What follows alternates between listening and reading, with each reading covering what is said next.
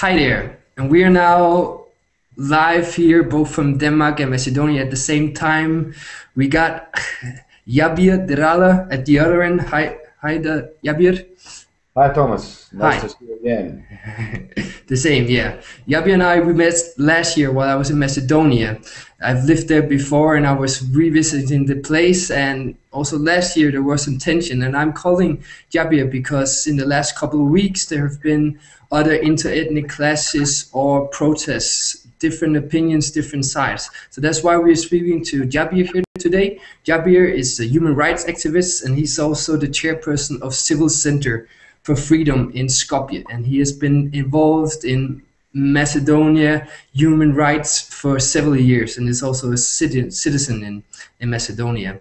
So, Jabir, first of all, can you just in short terms explain what has happened the last couple of weeks?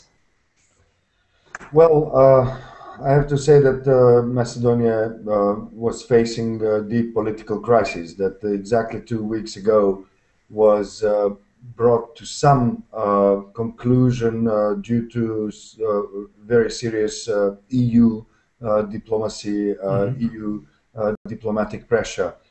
Namely, the political crisis was about to conclude in a settlement between the main opposition party and the government coalition, actually the ruling party of VMRO, the Mhm. PMNE, which is the abbreviation of the ruling party.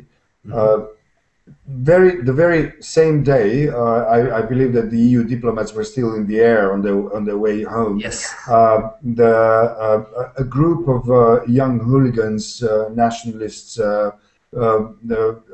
protested in front of the government against the appointment of one of the ministers in the government, namely the Minister of Defense, the new Minister of Defense, Talat Jaferi, who belongs to the DUI, the political party in coalition, Albanian political party in Mhm. coalition with the ruling party of VMRO.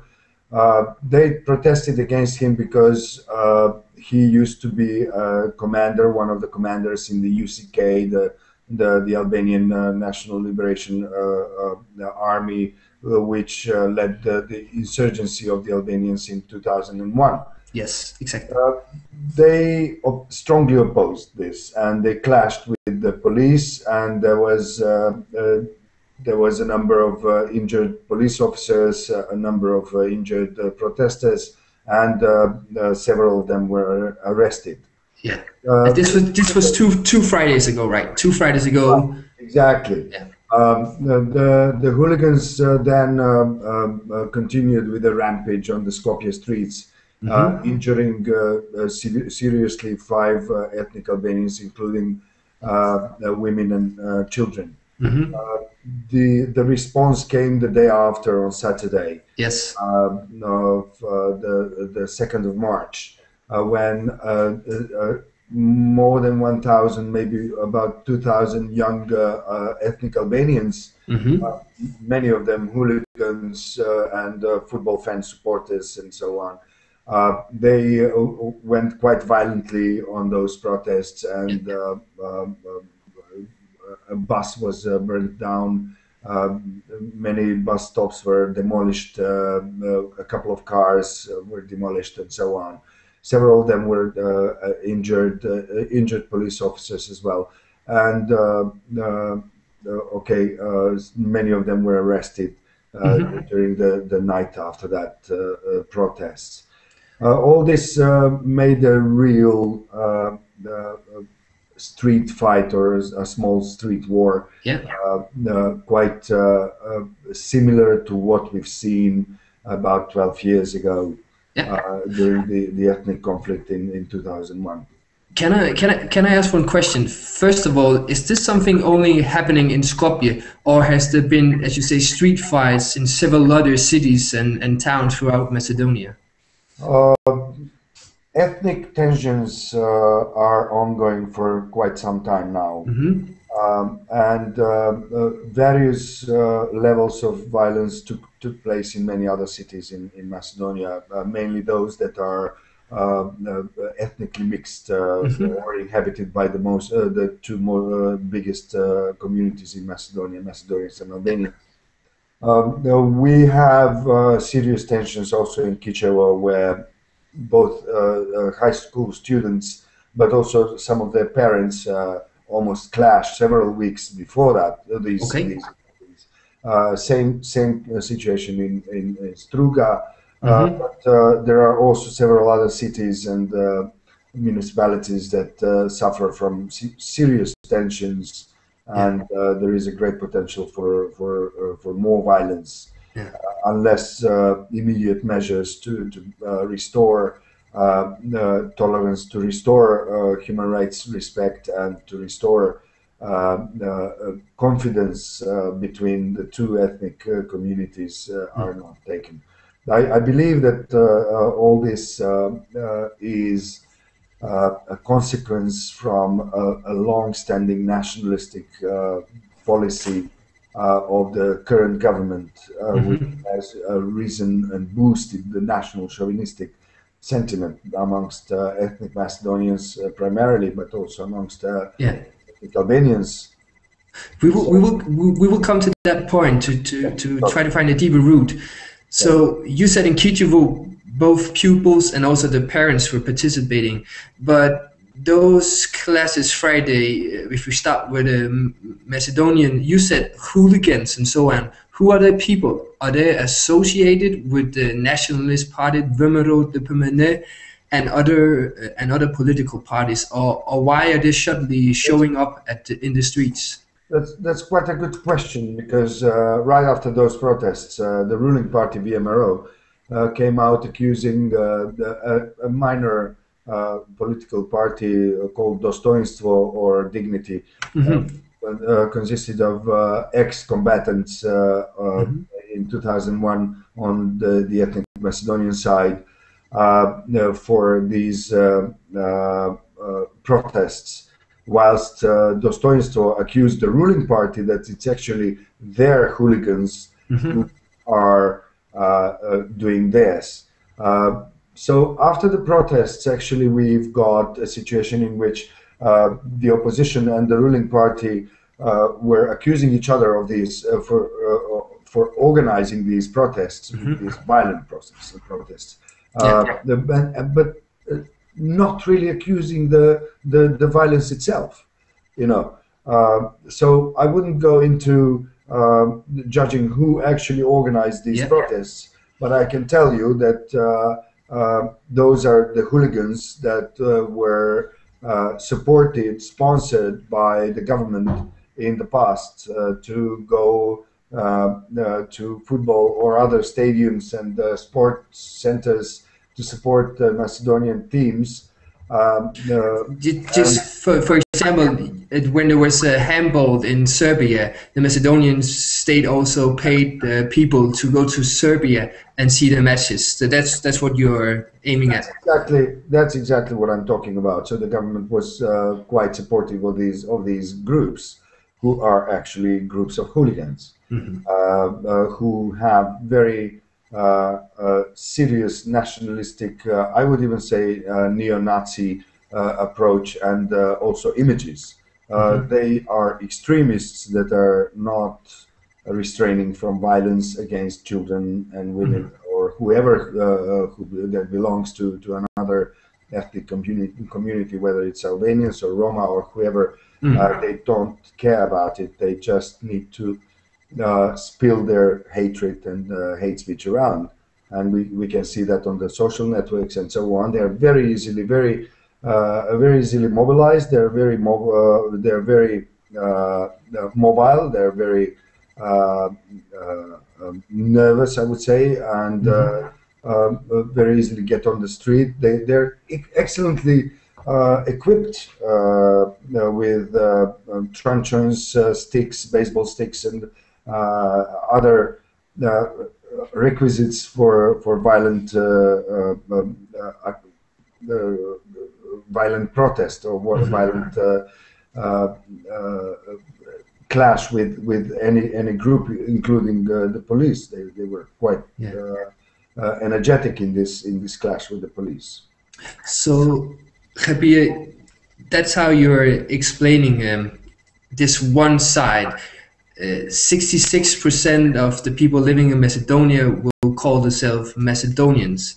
Then there are around 25%, there hasn't been a recent census, but let's say around 25% that are will call themselves ethnic Albanians.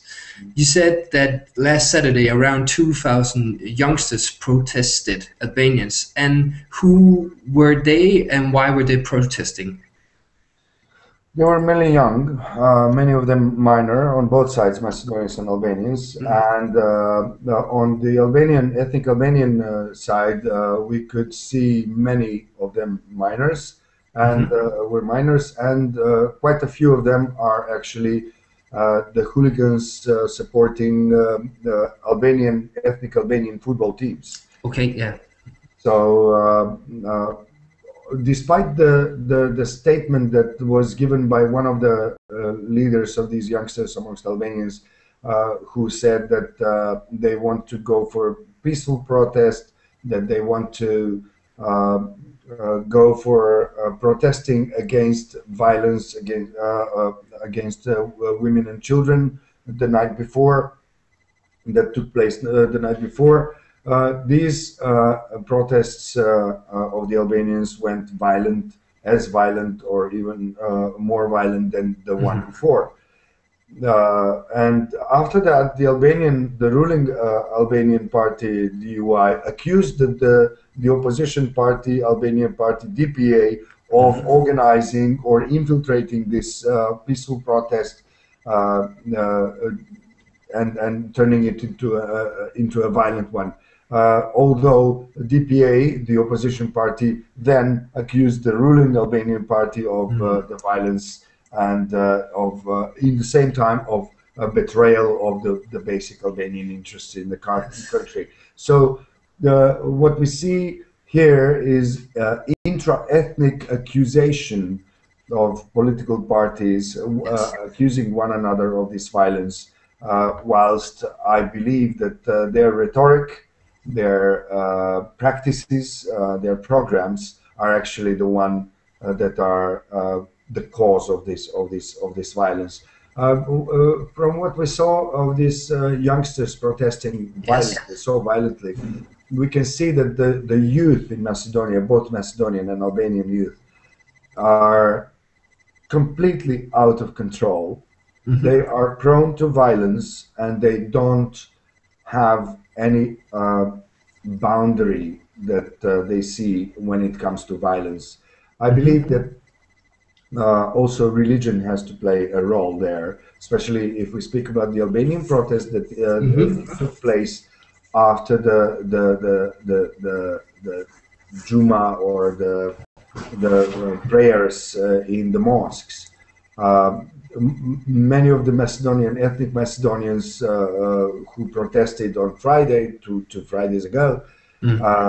they were also a part of being ethnically driven. They were also driven by the Orthodox Christian religious drive, and carrying this character as well. So this is not only an interethnic but also an interreligious uh, Mhm. conflict that is going on. Be- because Macedonians will mainly be Orthodox Christians. There are also Macedonians who are Muslims. That's a side story. And then you have Albanians, Turks, Romans can be divided, but Albanians and Turk and Bosniaks, a small percent of Bosniaks as well, they will be mainly Muslim, right? Yeah, also Vlachs, Egyptians, a very small community of Croatians, also Mm. Jewish communities here. We have a multitude of ethnic communities in Macedonia Yeah. that are between those 60 something percent and 25 something Albanians, Macedonians, Albanians, respectively. Uh, Many of them are religious, and they belong to either Christian or Muslim religion, but there is Mm. also a number of Protestants and some Catholics, and okay, the Jewish community is also there. Mm. Uh, So it's quite a colorful country in terms of ethnic Hmm. communities or ethnic composition, but also in religious composition. Um, well, that can all be turned into a great quality of the country, but unfortunately, due to politics, we see a completely opposite Yeah. situation in which violence is quite a great potential that is laying below the surface of what is going on in Macedonia, in the Macedonian politics. And you're saying due to politics, because it is actually this way that in government right now you have both a Macedonian and an Albanian political party.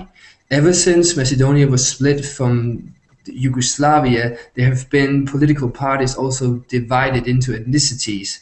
So you have all your governments have been coalition governments, and now right you have a, some would say right wing, but at least nationalistic Macedonian party, Vemero Depemene, and then you have this DUI on the Albanian side, and they're actually functioning in a government, and at the same time you're accusing them of having their own nationalistic, chauvinistic rhetoric and speech. How can this functioning at all? They're That supposed sounds to work together. Sounds quite crazy. I see that madness every day when I wake up in a country which looks quite schizophrenically if you look at it, from outside, but also from inside. Hmm. Although we got used to this. What happens is that the ethnic Macedonian political party, which is in power, VMRO, and a few other coalition, very small, insignificant political parties that are in that coalition, Hmm. including a Roma party, if you wish, Hmm. uh, uh, or a Turkish party is also in the coalition, and so on and so on. This still does not stop the ruling Macedonian party to carry on with its highly nationalistic policy. And when it becomes a practice and everyday life of people is actually filled with national supremacy by the Macedonian bloc in the government, because Hmm. they have all the keys.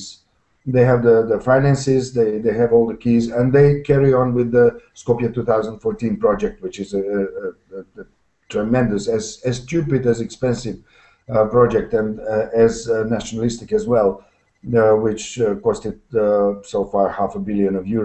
This Hmm. the taxpayers of Macedonia.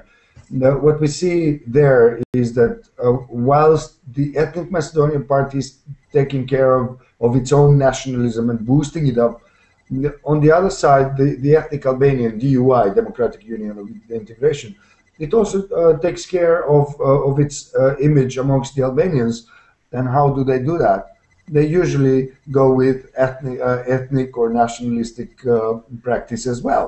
So they Hmm. build monuments on the other side, monuments of people who are um, uh, uh, an emblem of the ethnic Albanian nationalism or Hmm. ethnic national prides and so on, from the history and so on, the songs, the culture, the TV programs and so on, are also co-funded by the government, actually by the Albanian part of the government. So what we see is actually two opposite nationalistic streams, political streams that are functioning in a strange coalition, but they both boost the nationalism on their own sides, Yeah.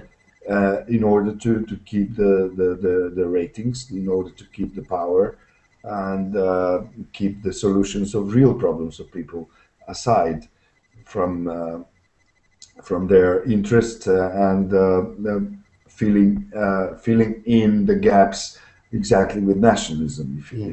if I express myself well.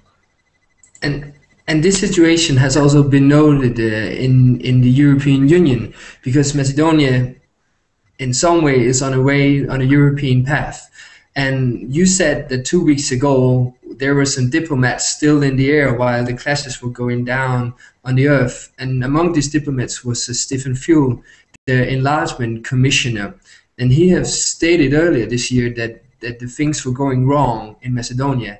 And the one thing that he was mentioning at that time is that your parliament has more or less not been functioning since December last year, when the opposition was more or less thrown out of the parliament, and Not more or less, they were forcefully thrown out of the parliament they were forcefully thrown out of the by violence, parliament. by use of excessive use of power, excessive use of police power. Actually, police from outside the parliament entered the parliament and uh, forcefully threw out the opposition MPs and the journalists.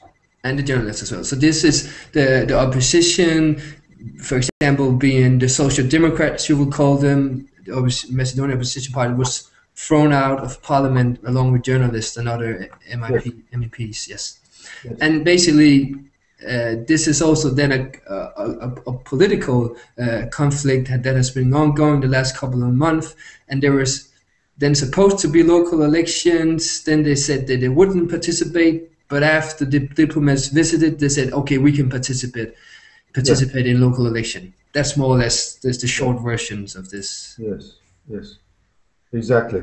Yeah, Exactly. and It was a rather severe political crisis that was going on for 2 months until the EU diplomats uh, uh, facilitated or pushed for a settlement between the opposition and the ruling party, mainly by promising that there will be a commission, independent commission, to find out the facts about the 24th okay, September yeah. the violence, and as well that there will be a talk about early parliamentary elections as well.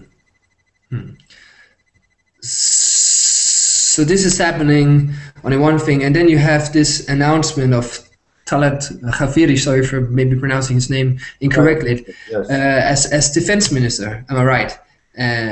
I mean, isn't this the reason for the thing happening, appointing him, or is there any other explanation? What do you see this appointment of him as defense No. minister? Yes and no. Why? Because Talat Jaferi was a deputy defense minister in 2002, Okay, yeah. and he was a very high official for a number of years. And nobody protested then, only 1 year after the bloody conflict. And all of a sudden, 12 years after, where he is appointed a minister, while before that he was a coordinator of the parliamentary group and so on and so on. All of a sudden, it becomes a great problem. So there is a problem there.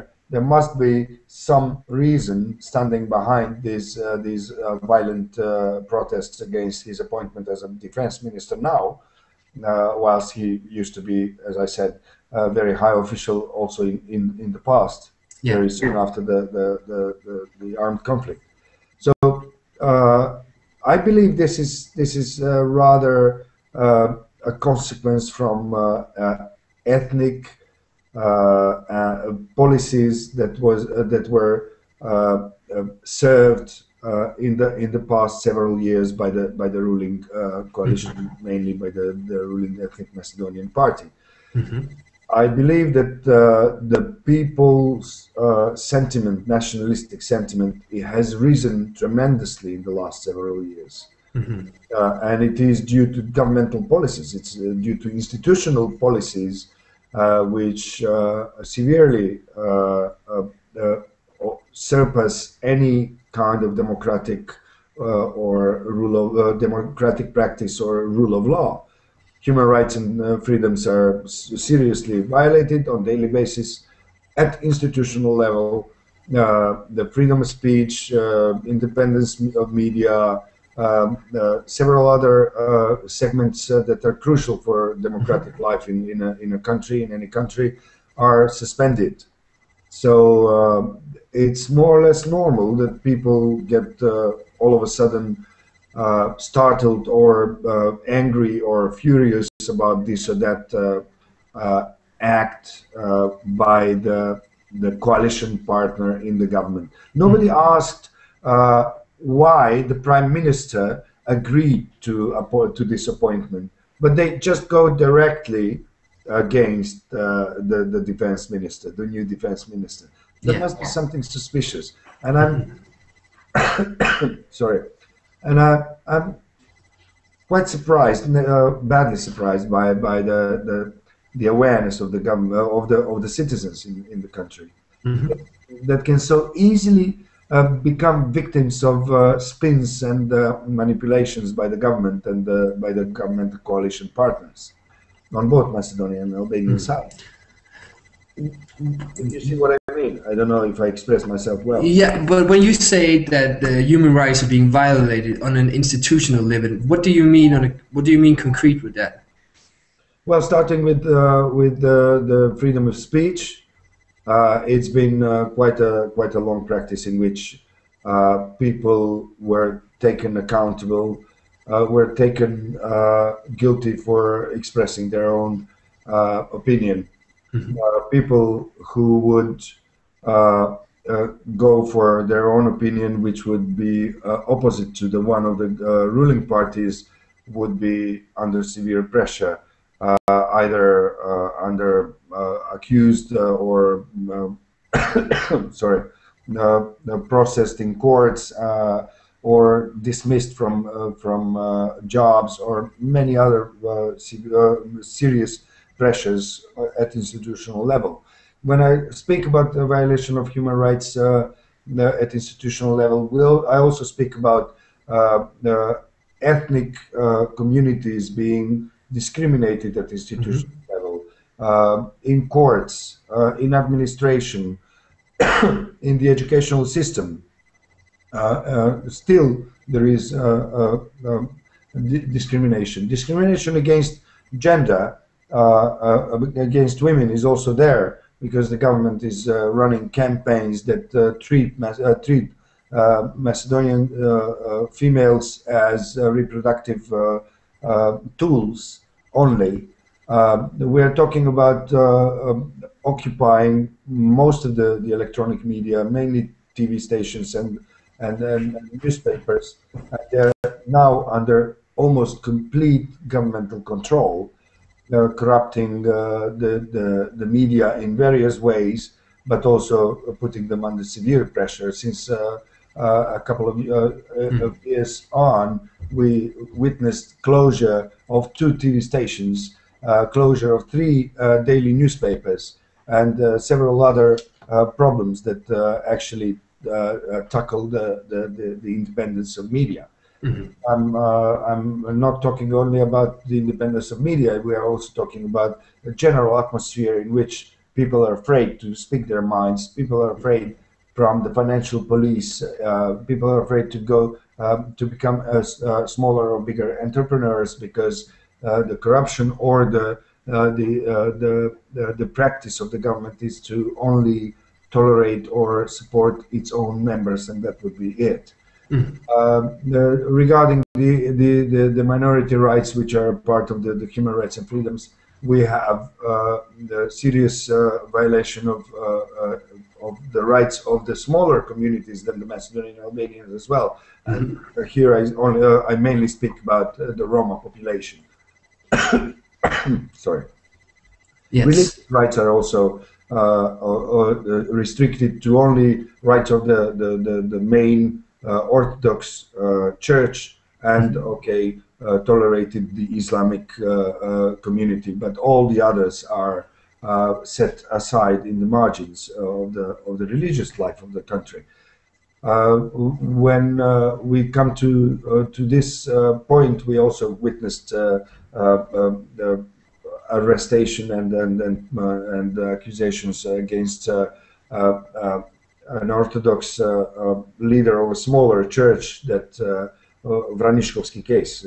I believe you're familiar with it, which maybe has some corruptive or criminal elements in this process, but the way it was led, it mainly could be seen as a process against somebody who dared to oppose the ruling Orthodox Church, which in the last several years we see becomes one with the government. So the secular character of the country has been violated as well, because the church is now seriously getting involved in the state business, in the state affairs.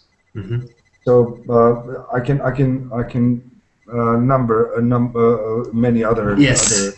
Yes. violations, such as we see excessive use of police force in many cases. The Hmm. treatment of people in police custody, in police station, or in communication with the police is still highly problematic.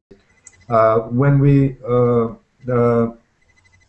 speak about financial or commercial freedoms, we also see discrimination there. And we have noticed a serious violation of human rights of workers in Macedonia. It's a massive violation of so many people, such a large group Mm. of people. If you look at the governmental policy already in 2006, 7 years ago, when the ruling party took power for the first time, they actually, in their own program that was announced publicly and was ran as a part of campaign, were selling the cheap labor of Macedonia to foreign investors. Mm. Openly announcing that they will treat Macedonian workers as cheap labor or even as slaves, if you wish, because Mm. many workers in Macedonia really have treatment almost as slaves, being paid too little, being treated badly, and not having a single support at an institutional level to have a place where to appeal or to sit for justice. Mm.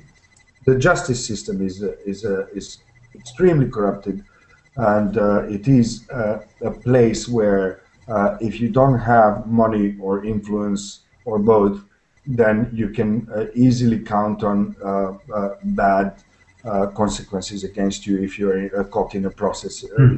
in the courts. The courts are one of the places where the people's rights are also violated at in every sense. So, so you basically drawn a picture of a state that is going in many ways the wrong direction. But how come the wrong direction? You got independence in 1991, and then 10 years after, you have more or less a civil war in 2001. The years prior to 2001, there was actually domestic growth in Macedonia. Macedonia has never been a rich part of the former Yugoslavia, but at that time there were some kind of growth. And even though beside you have this growth, you have more or less a civil war, and you explain that though there's been an agreement, you just see things worsening the last couple of years. Why hasn't it gone the right direction for Macedonia? You're asking a $1 million question now. Uh, well, I think this is all a consequence of wrong policies. Hmm. Uh, um, Political parties are seriously uh, uh, having the responsibility for this kind of situation because mostly they are unsuccessful in providing uh, better life for all citizens equally in the country when they are in power. Yeah. And when things go wrong, then they find the nationalism as a tool to remain in power, but For that's playing with fire. For Uh, example, one third of the population in Macedonia is unemployed, and that's the official numbers. I mean, many yes. are without a job, and the youth unemployment. If you hear about Spain, Spain is more or less nothing compared to Macedonia. It's hard to find an official number, but I saw a number from the CIA World Factbook stating that around half of the youth were out of job as well. So unemployment and and and being poor is a big problem in Macedonia. Unemployment is a big problem in Macedonia since the beginning, Mm. especially from the problematic transitional privatization of people's factories in the early 90s. Mhm. But unemployment, health system, education system, infrastructure in the country. These are all problems that none of the governments, especially the latest government, have never tried to solve in a relevant manner, Hmm. in a manner of respecting the interests of all citizens equally in the country.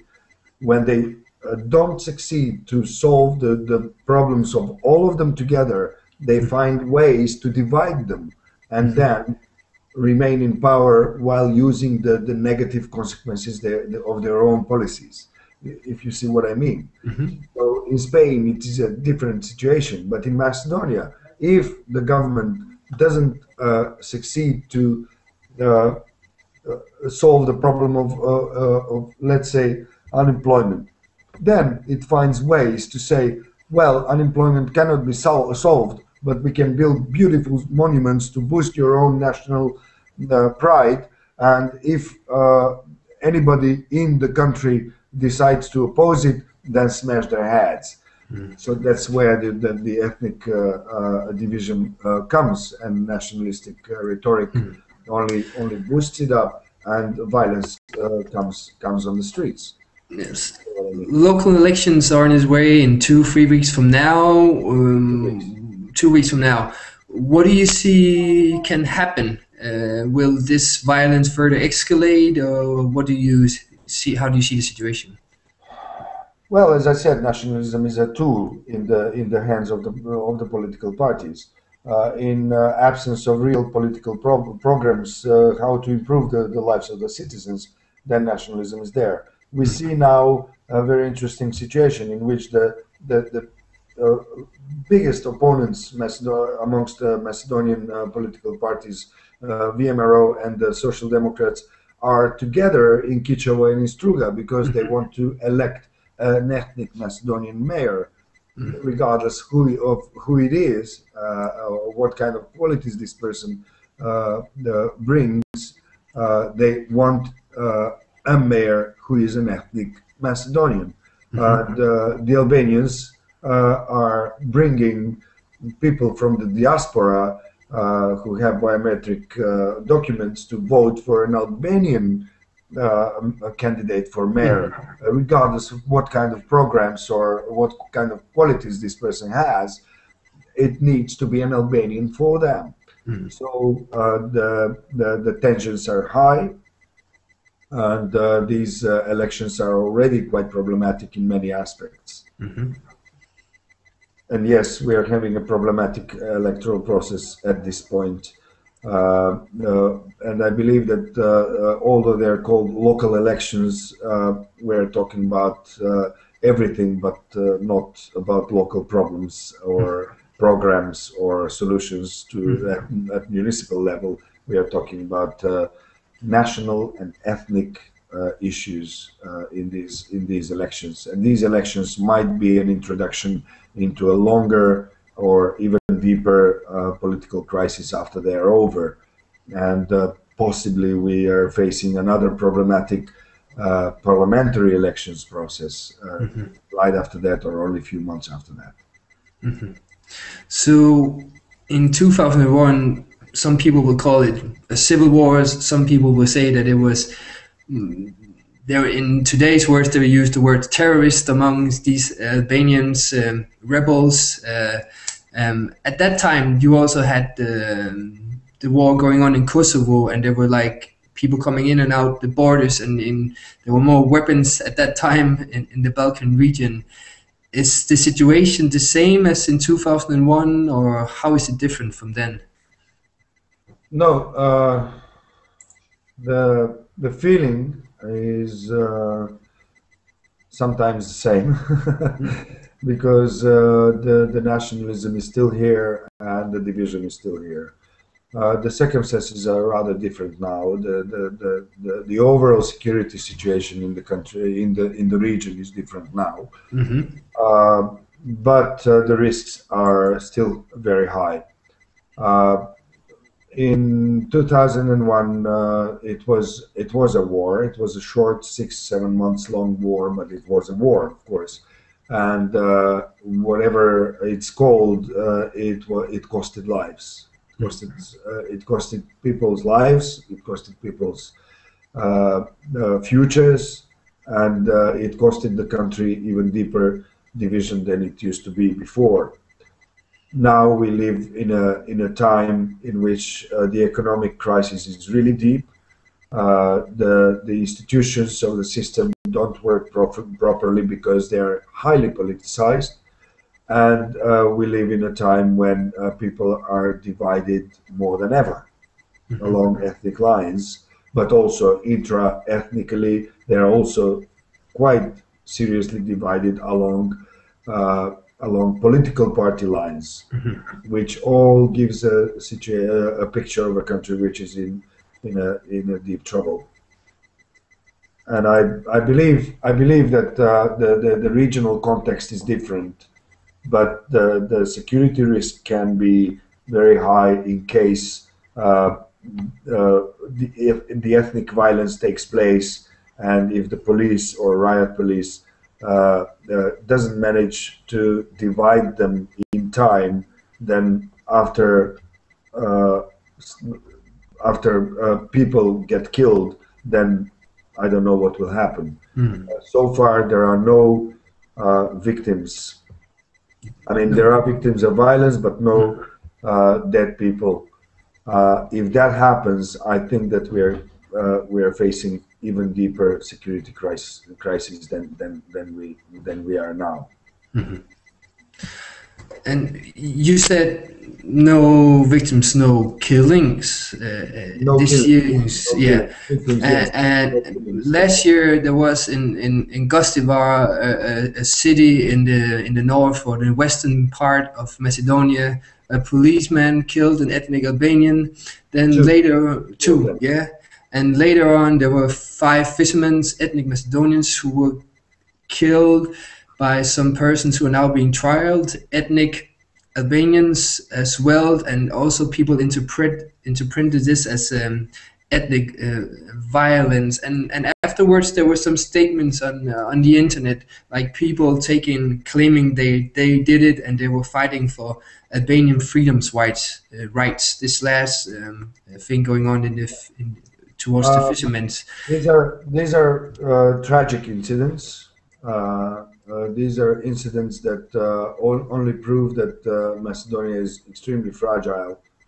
But still, these are two isolated incidents Uh-huh. that took some part in a certain way. They have ended up in courts. But when I said no killings took place, I meant if two groups of people clash on the streets Yes. and victims, I mean, killings take place, I think that we are going to face a much more serious crisis after such incident or after Yeah. such a tragedy.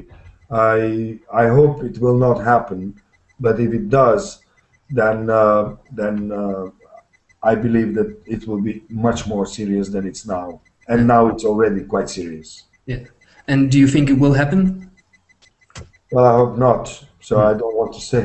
No. And what can prevent it from happening? What's your take?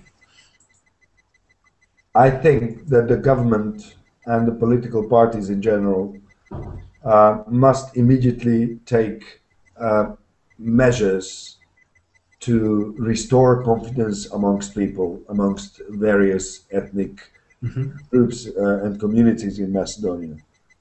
The government has to manifest serious political will to fix the errors in the past several years. I don't think they will succeed, but that would be the solution Yeah. to change practices and Yes. policies. Yes. And your organization, as well as other non-governmental organizations, are also taking part in the debate, are also protesting for human rights and coexistence, being out on the streets. What will you do during the local elections here in the upcoming weeks? We have quite a massive project going on now. It's called Free and Nonviolent Elections. At the moment, there are 130 people in the field throughout Mm. the whole country, monitoring the situation, reporting on the situation on a daily basis. We are also running a campaign on free and nonviolent elections in media, both new media and traditional media, and we're contacting the journalists and then issuing press releases about the developments, about the incidents, about the violation of the electoral principles and democracy, and we are trying to prevent uh, uh, any violence taking place in the electoral process. Uh, so far, not serious violence took place in the context of the elections, apart of these two incidents 2 weeks ago. Although Yes. uh, uh, some say they are not related, which is wrong. Uh, so that's what we are doing at the moment. Parallel to this, we are getting out on the streets. We already had one rally a week ago when we called for peace and peaceful resolution of Mm. problems, trying to prevent kids and hooligans get on the street again, which I hope that we contributed to somehow, because none of them took place after that rally. The rally was not attended by a lot of people, but it was quite visible on the media. Mm. I think media helped us a lot in spreading around the message, but also these 16 NGOs that joined my organization uh, also helped a lot amongst their members and also on their mailing list on the social networks. We are trying to occupy the new media, the social networks as well, uh, by peaceful messages, and that's what we are trying to do from hour to hour, not to let the space Mm. to hooligans and crazy guys who hate others just because they are others or different. Uh, uh, that's more or less what we do. But we don't have all the tools, all the instruments at hand. What we have is the goodwill, and we have the internet, and we have our shoes to walk on the streets. Mm. Uh, Even if we don't have shoes, I believe we will walk, of course, on the streets and say and talk to people, spread the word. But I think that the government has the instruments to make to turn this into a practice, to Mm. turn this into a natural situation that everyone is respected. That the political opponent is not an enemy. It's a person that you can talk to. It's an interlocutor, if you Mm. wish. And moreover, a political opponent can become a partner that could work together with you for the benefit of the citizens. What we have here is political parties defending their own interests Mm. and trying to gain power by any means. Yes. Thank you, Xhabir Deralla, for participating in this longer interview than we expected, and good luck the next upcoming weeks with the local election and your organization's work. Thank you very much indeed. Yeah. Bye. Bye.